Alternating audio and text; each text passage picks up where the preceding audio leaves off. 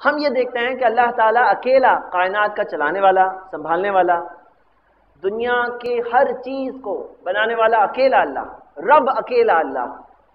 جیسے اللہ تعالیٰ نے قرآن میں کہا سورہ زمر میں، سورہ نمبر 39 آیت نمبر 62، اللہ خالق کل شیء وہو علی کل شیء وکیل، اللہ ہی ہے ہر چیز کا بنانے والا اور وہی ہے ہر چیز پر نگہبان۔ تو بنانے والا کون ہے؟ اللہ ہے۔ ہر چیز کا بنانے والا کون ہے؟ اللہ ہے۔ خالق ہی نہیں، اللہ مالک بھی ہے۔ مالک یعنی بنا کے کسی اور کو مالک نہیں بنایا، اللہ تعالیٰ ہی خالق، اللہ تعالیٰ ہی مالک۔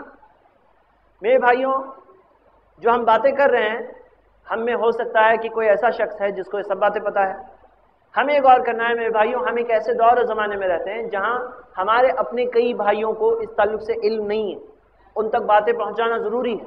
ہو سکتا ہے کسی کے لیے علم بڑھانے والی باتیں ہیں، ہو سکتا ہے کسی کے لیے یہ ریویژن اور دعوت کی ٹریننگ ہے، اور ہمیں غور کرنا ہے کہ یہ سب باتیں دنیا کے لوگوں تک پہنچانا ضروری ہے، خاص طور سے ان لوگوں کے پر جو سچ مچ صحیح عقیدے پر ہے، لا الہ الا اللہ محمد رسول اللہ پر صحیح طرح سے ہے۔ تو ہم سب غور کریں کہ خالق اللہ، مالک بھی اللہ۔ مالک میں کیا معنی ہوتی ہے؟ جیسے قرآن میں ہم کئی بار پڑھتے ہیں للہ ما فی السماوات وما فی الارض، اللہ ہی کا ہے جو کچھ آسمانوں میں ہے اور جو کچھ زمین پر ہے۔ آسمان و زمین میں جو کچھ ہے وہ سب کس کا ہے؟ اللہ کا ہے۔ اللہ ہی ہے جس کے ہاتھ میں سب کچھ ہے، اللہ ہی ہے جس کے ہاتھ میں سارے آسمان و زمین کا کنٹرول ہے۔ میرے بھائیوں، ایک چھوٹی سی مثال لیتے ہیں، سورہ الانبیاء کی آیت ہے، سورہ 21 آیت نمبر 22۔